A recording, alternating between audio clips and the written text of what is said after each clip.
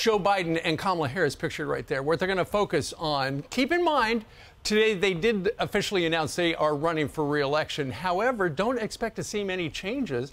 You won't see any big campaign rallies for many, many months. Ever. There will be apparently a donor summit at the White House on Friday, where essentially they say, okay, we're going to run for president. We probably need $2 billion. Right. Who's in? A lot of bumper stickers. Meanwhile, regarding the team, it looks as if the campaign manager is going to be Julie Chavez Rodriguez.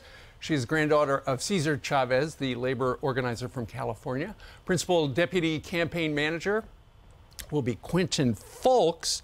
Meanwhile, behind the scenes, Jen O'Malley, who was the previous campaign manager, along with Anita Dunn, who's the communications person, will remain at the White House.